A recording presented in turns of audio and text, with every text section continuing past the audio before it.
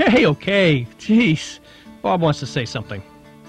First of all, you're on a 13-hour plane ride, 15-hour plane ride, whatever it ends up as, and you're going up over the Arctic Circle, and you begin to think about, oh my God, it's cold. And then you realize that there's got to be a reason that the pilot is flying this way and over and down, probably to save time, or certain vectors and this and that. And when you look out the window, the sun is still up.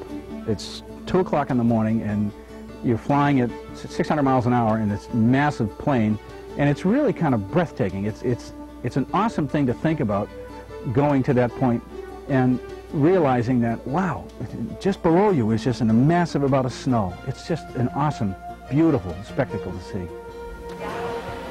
19th October, back home it's 8:20 in the morning, and we've been flying about 12 hours. We're here, we're all tired, we've all got bad hair, need a shower, but we're going to went through customs here, and then we're going to get back on the plane and then fly up to Beijing. And right now it's almost 8:30 in the evening, and by the time we get to the hotel and check in, it'll probably be about 11:30 tonight, and bed will feel real nice.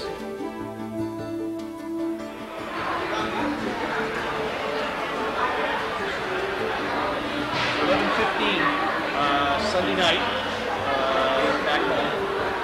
12 hours difference from in Beijing, and everybody's tired, trying to get back to the hotel, get a shower, brush our teeth, and all of that. So we're going to go en masse by bus to our hotel, and it's different.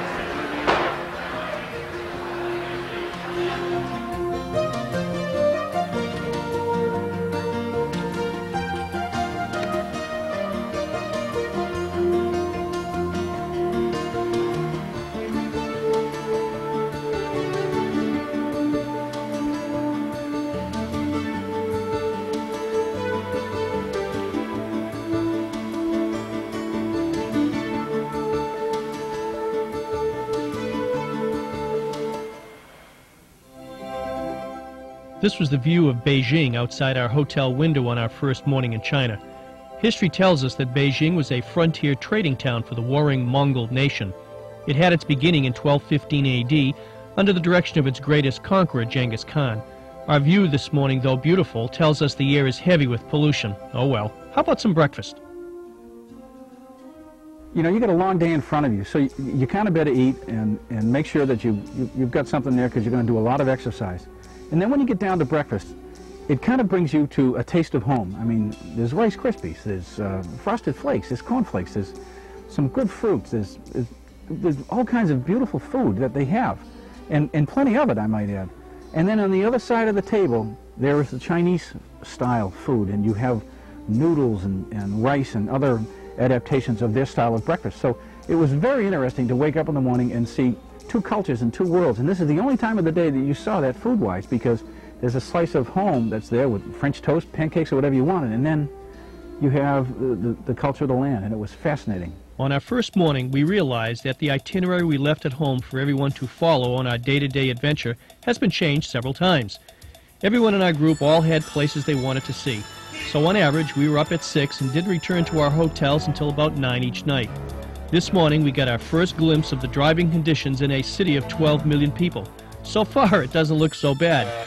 Just wait. To move the visit to the Forbidden Tiananmen Square to this morning. So we will first visit Tiananmen Square, then we will walk from the square to the Forbidden City because they are closed.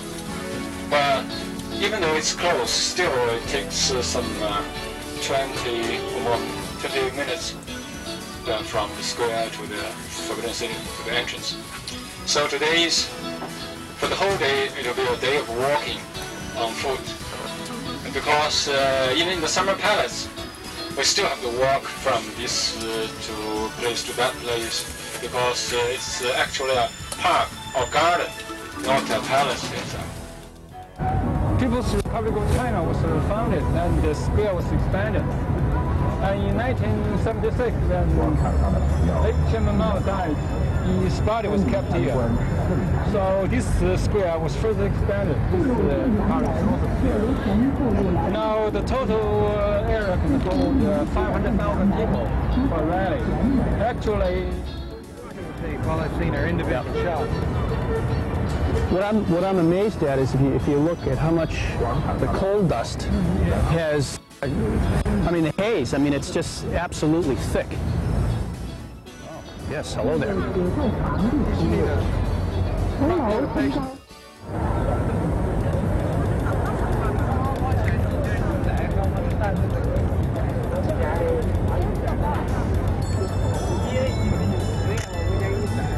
Hello, Bill. Hello, Bill. How you going?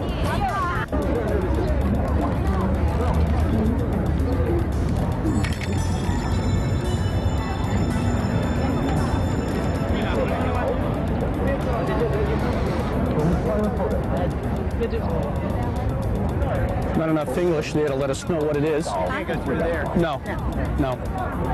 So we need to go all the way around the other side. Well, we go that way, right? Yes. The giant obelisk was completed in 1958. There are carvings of key revolutionary events on the monument. One relief shows the Chinese destroying opium in the 19th century. I would love to have visited these museums, but there are just so many hours in the day. Tiananmen Square, this is it. This is where it all happened. If you remember in the video from the time of the revolt, the tanks coming through the square and all that chaos, this is where it happened. And as we look off straight ahead, the entrance to the Forbidden City. And again, a thing I just am totally amazed at is the fog, the mist, pollution actually. It's all coal dust. Automobiles, but mostly coal dust. Most everyone uses coal to fire up their stoves and the fire for electricity. But we're going to make our way down to the entrance to the Forbidden City as we're here at Tiananmen. Look at that, it's a kite. If you look up at that kite, I mean that's about as realistic as you can get. It's hard to imagine that that's not real. Wow. Letting it zoom away from him, taking it a great distance. And again, we're at Tiananmen Square. We cut down and watch the operator. He's reels that in, then lets it go and lets it soar. That thing back and forth. It's 9:30 in the morning here, Monday morning here at Tiananmen Square. And as we look around the square, we can see an awful lot of different groups, an awful lot of tours as we're here today. And again, I keep saying it, we've all seen pictures of this place much clearer. But I guess this is as good as it gets. Today the temperature is going to be 77 degrees with a slight breeze later on, so we were always worrying about what was going to happen with temperature and so forth, but it's working out real well. I can't get over this kite, and there are several of them here. So we're going to head down towards the corner where we're going to pick up on our group, and then we're going to make our way into the Forbidden City.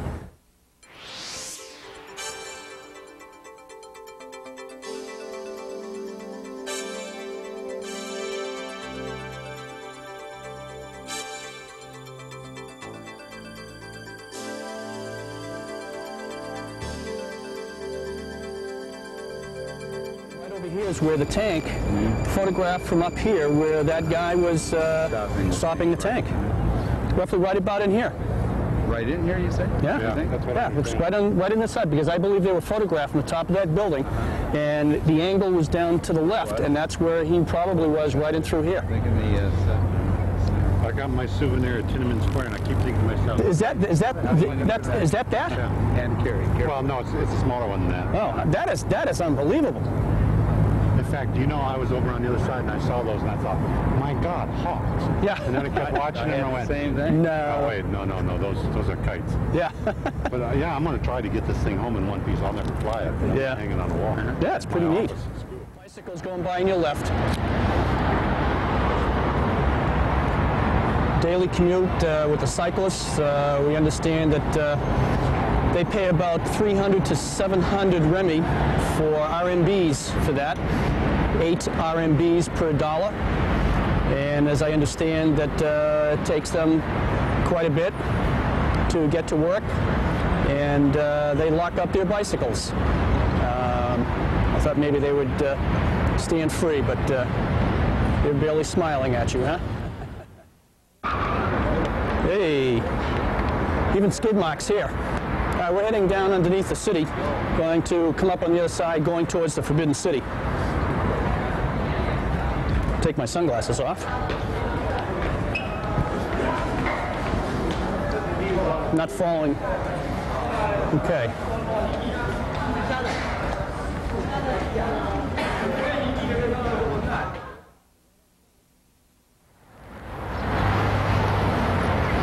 Right out front, Forbidden City, big photograph of Chairman across the street from Tiananmen Square.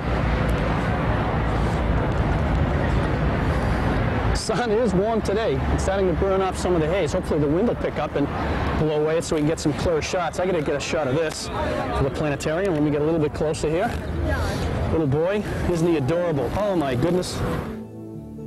One of the most pleasant discoveries of China was seeing how beautiful the young children are.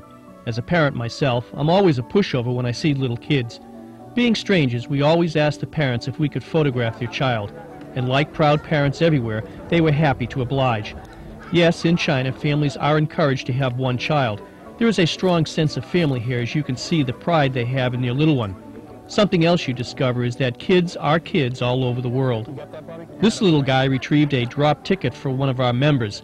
I suppose I should be showing you how many cameras were taking his picture. I guess I'm not the only softie in the group. I stood on this platform to review the red guard. And for the national parade, celebrating the National Day. Chairman Mao, the platform up top on all of the major political holidays here at Beijing, a lot of the party leaders were all standing up on there as the military would come down through the boulevard with the tanks and soldiers in years past. And that's where they would stay, right up there on that particular platform.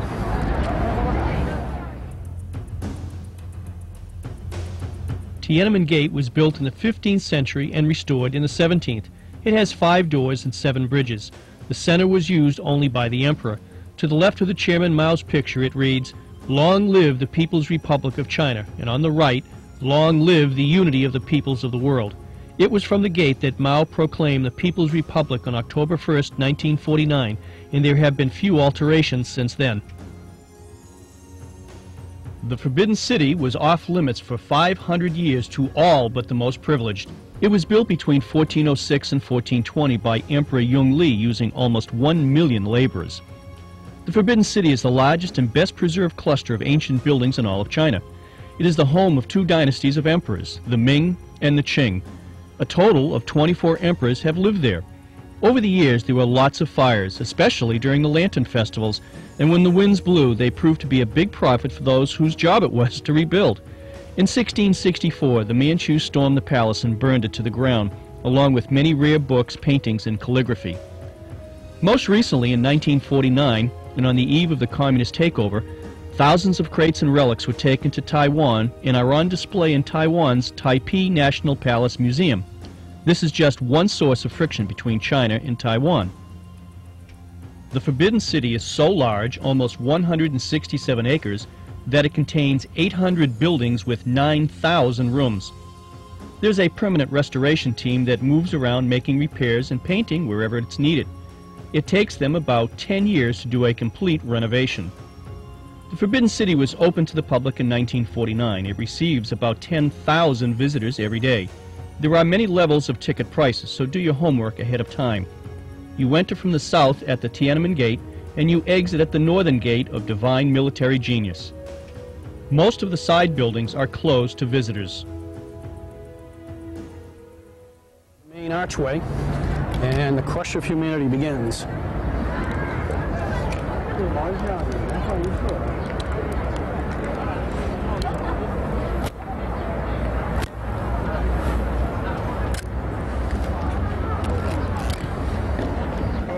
main opening here. Again, one of the things we notice with coming through the Forbidden City is that there are courtyards inside of courtyards. And one of the nice things, take a look on the other side, a basketball court over here on our side.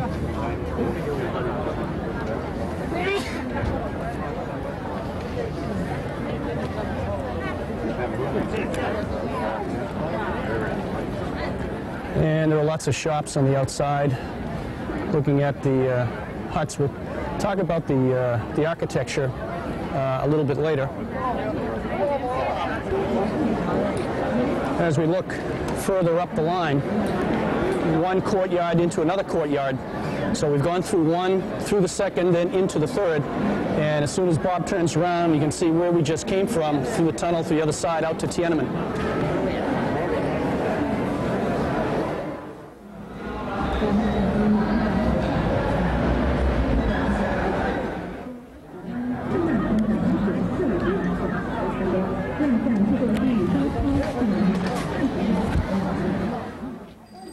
Moving into another inner courtyard, and again you can see a basketball court, and from what I'm looking at, the rims are bent.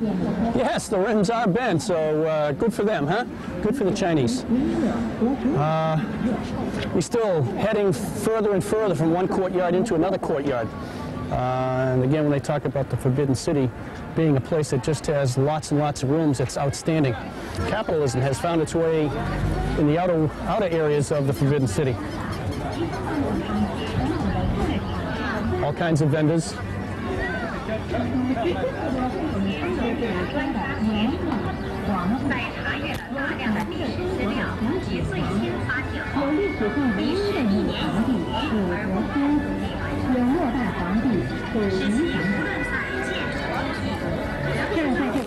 Right there, Mongol, child, and mum.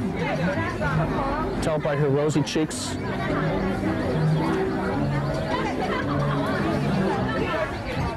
The Meridian Gate was once reserved for the emperor. It is here that he viewed his armies, passed judgments on prisoners, and announced the new calendar each year. Gongs and bells would be sounded upon his royal comings and goings. The Forbidden City finished in 1420, Mr. Liu told you on the past. 1420. 1420 is the last date of the construction of the Forbidden City. And 1 million workers were employed. 1 million workers were employed in the building of this Forbidden City. From the 1420 to 1911, the Forbidden City was the global region of the 24 emperors of Qing and Ming. The two guides that we had with us on this trip, needless to say, were so invaluable to us, not because of who they were or their interpretation, but because I happen to believe that their presence and what they had done really lifted everybody else up, because, again, I come back to, there is such a difficult language barrier that is here, and then to take it up a couple of notches about certain words, certain vernacular that's being used scientifically, was a tremendous challenge to both of these gentlemen. Actually, all the guides. We had Mr. Jen, who was our national guide, who was absolutely tremendous, and a lot of weight on his shoulders. And Mr. Liu in Beijing, he was a terrific gentleman. But it was great to see them having fun with us, and then us having a lot of fun with them, from purely of the use of the vernacular. It was phenomenal. Were called Meridian Gate during the Ming and the Qing dynasty. This name was used because during the Qing and the dynasty, the city was regarded as the center of the universe, and the meridian lines going right through it. So that is why this gate was called Meridian Gate. Well, we're going to, from here we're going to pick up our self-guide audio tour, and we've got about a half hour to find our way into somewhere in the middle. We will then shut off the audio guides, and then we'll be taken to a place that is not part of that audio tour. And again, you look up at some of those bricks, and they're well over 500 years old in terms of when it was built, and went through 26 emperors. And the movie The Last Emperor was in fact filmed here.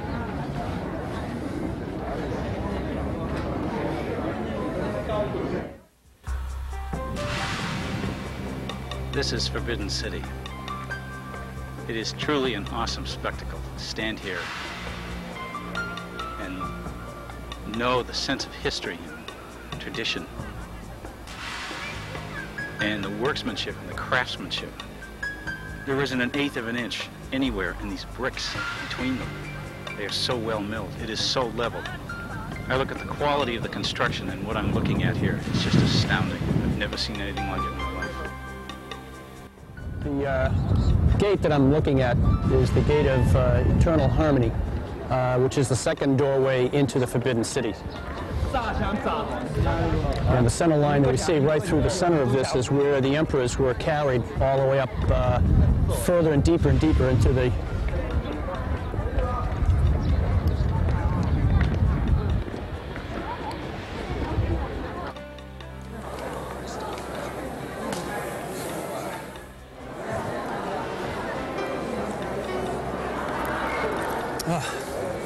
bottled water. Tastes good.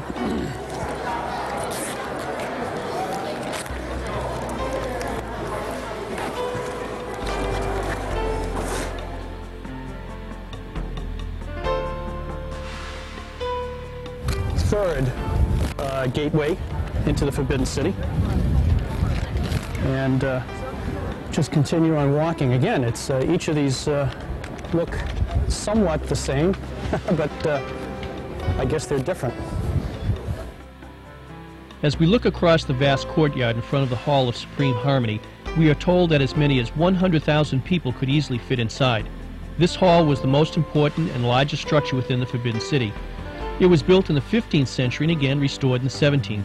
It was used for the emperor's birthday, nomination of military leaders, and coronations. To the west side of the terrace is a small pavilion with a bronze grain measure, and to the east is a sundial. Both are symbolic of imperial justice. Inside, the emperor would rule over nervous officials who are sure to please his every command.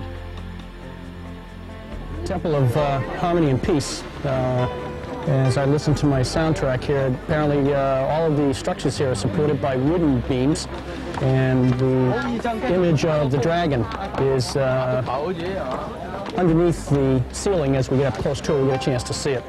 So let's head on up to the third of the temples, Harmony and Peace.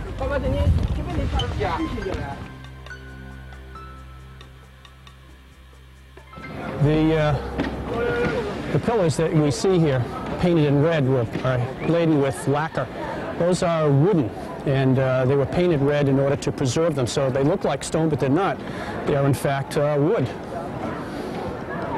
Temple of Harmony and Peace. And it looks like we're going indoors. Going up some wooden stairs here. Pretty crickety. Actually, they're bamboo. They're bamboo. I hope we've sparked a little curiosity into the history of the Forbidden City. We suggest you seek out any of the fascinating books about this once mysterious residence. When we meet again, we'll take a look at some of the artifacts found inside the Forbidden City, as well as take a trip to the Summer Palace. And later that night, feast on Peking duck, and the next day visit the Beijing Zoo and meet everybody's favorite, the panda bears. We go into a couple of museums, jewelry museum, and eventually over to Museum of Clocks and Watches. And we had to buy sandals. They're both 2 RMBs, in English money they're about 25 cents. So I'm about to put mine on, and Bob's going to be putting his on in a minute, especially with him carrying all that equipment. He ought to look real good. Aha. All right, let's see how this works. I guess it's going to slide right over my sneaker. Ooh, look at that, I did it. God, all these size 10s. They're very attractive, don't you think? Very attractive, don't you think? Like your function fan. Yeah. Hey! Hey, what? And the design on this is so that we do not upset the floors which are inside the museums. What do you think? You think this would cut it back at school? Those are sweet looking. Like Reeboks or? They're not Brockton colors. They're not Brockton colors, absolutely. I'm sure you get them any color you want. All right, it's your turn to put yours on, and I can laugh at you.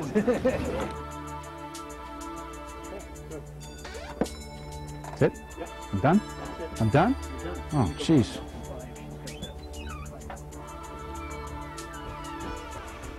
I only get 3 minutes? Jeez. I hate when I only get 3 minutes. I want more time. Don't you think I could have a little more time? Maybe a little more time. Not much, but a little more time? Oh well.